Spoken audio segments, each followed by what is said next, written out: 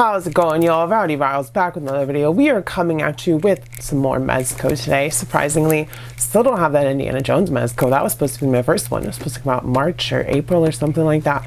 And still no news. They did show him off at New York Comic Con, but we still don't have him. But what we do have is Big Head, aka The Mask. He was up on Mezco.com, and then of course he went out, and then a new pre-order went up on like Big Bad Toy Store and Mezco, and those went out within like a month. So yeah, I got him pretty quickly. So with all that being said, we'll take a closer look at the box and we'll get this bad boy open. Somebody stop me.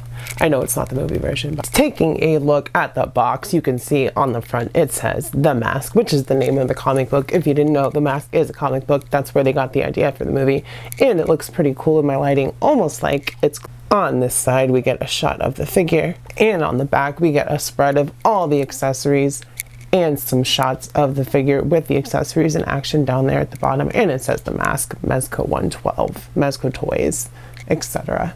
This side is the exact same as the other side. Top of the box, bottom of the box, and with all that being said, smokin'. Here is our Mezco Toys, The Mask, out of the box. As you can see, he is on one of the Mezco bodies. I don't know too much about them, but he does a very nicely tailored blue suit that fits his body very well, and it does not hinder the articulation. I've already messed with it.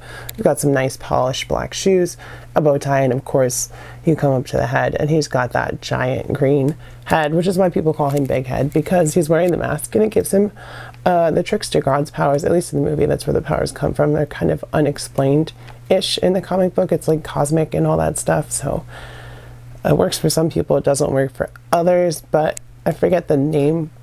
Is it like Stanley or something? I don't remember. But the mask has a couple people that it goes through in the comic books, but this is the one that everyone mostly knows, I believe, and he's not in a yellow suit like the movie version, but he's in a blue suit, and he's been in blue suits, purple suits, green suits, yellow suits, whatever. I'm sure he's been in all kinds of suits, but that head is really where this figure shines. Those huge teeth, and the suit is lovely too. It's a really cool figure, and I'm glad I picked him up.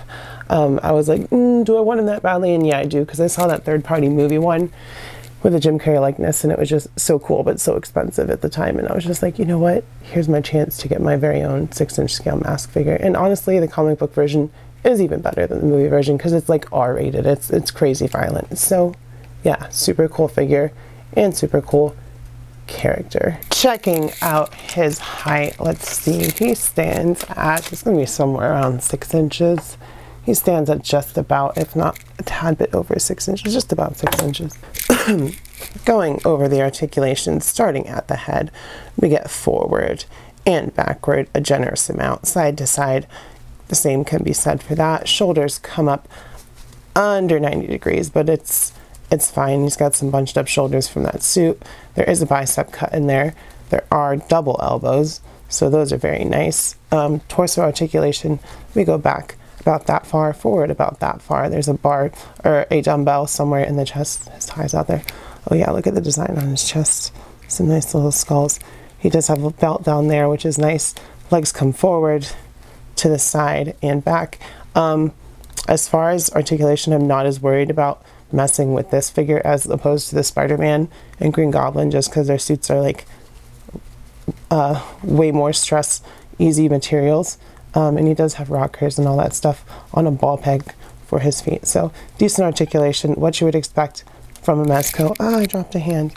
But yeah, let's get into the accessories for our Big Head. First of all, we do get a lovely bag to put all of these, because there's a bunch of accessories, all of these lovely accessories in. Then we get the stand with the holder, and then we get these two big, like, look at, let's see if I can get them without taking them out. Look at the detail and paint on those. Those are really cool. I'm pretty sure the magazines come out. We'll check those in a second. I just want to show you, like, that's detached from that, but those obviously attached together. And then you get, so yeah, there are some magazines in there. So you do get swappable magazines and blast effects. There's a tiny little bullet on that one even. For these guys, that one too.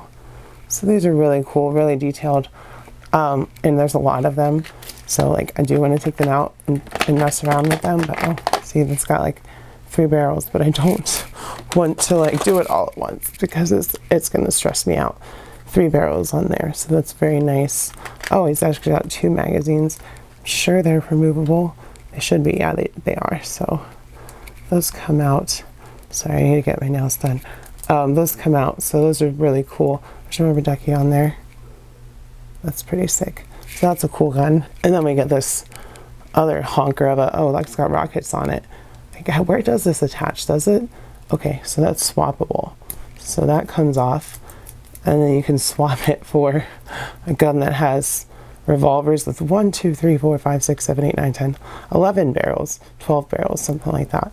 So that's pretty cool. You get 2 different guns in one with the rockets and the revolvers. Totally, he can make whatever he imagines, so you can just imagine like whatever and just be like, yeah, I'm gonna end you with this. So that's pretty cool. Then we get a bunch of hands. We get some fists, some trigger hands, some open hands, a pointing hand, just 1 pointing hand, and 2 lit bombs.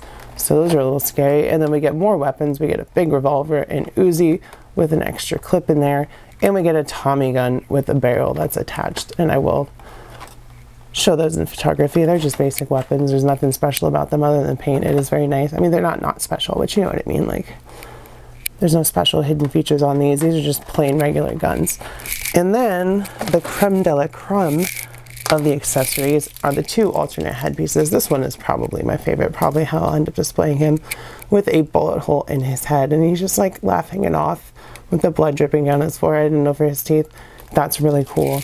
And then you get this kind of effect head with him just like shaking his head or going crazy, and it looks like it's in motion, so that's kind of cool. And you'll see that if you stick around in photography. I'll do the different head swaps and all that stuff, but I will swap to the bloody head in one of the hands. He's missing a hand right now, so let's give him a hand. LOL. First up, for scale and comparison, we have our mask with Spider-Man and a Xenomorph from Mezco.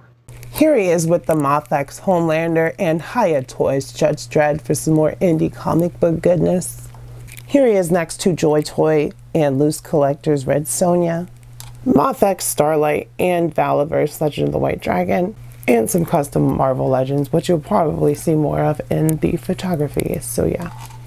So with all that being said, y'all, I will say that the Mezco Toys, the mask, is totally worth it, because he's totally worth it to me. I mean, you saw the accessories, the detail, the suit, all of it. It's just really cool to have this character in my collection. And if you guys like this video, make sure you smash the like button, hit the subscribe button, check out my Patreon for $1 a month. I just uploaded like 5 videos on there that you'll get to see before anyone else if you pay $1. So just $1 and you get to see stuff early. We're doing 2 giveaways on my channel, so check those out. Those are like the first couple videos you should see on my channel. It should be linked down below. I don't know if I've gotten there yet, but I should do that. Comment, let me know if you have this guy, if you're excited about Mezco making more and more characters, like they're getting licensed for cool stuff like the mask, how your day is going. Just let me know what's up. As always, I love you. I will see you next time, and bye-bye.